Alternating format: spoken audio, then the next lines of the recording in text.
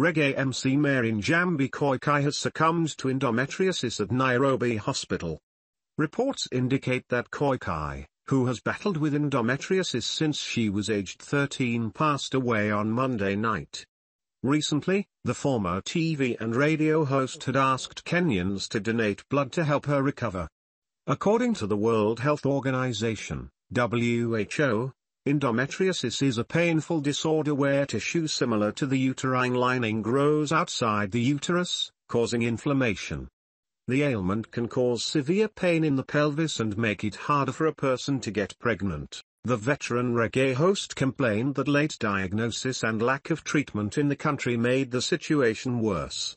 Jahmby went further to explain that she had undergone countless surgeries because her lungs would fail every month during her periods.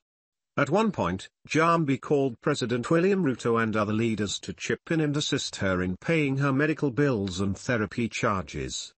The reggae MC had also requested former Mombasa Governor Ali Hassan Joho to help her settle a $2.4 million hospital bill.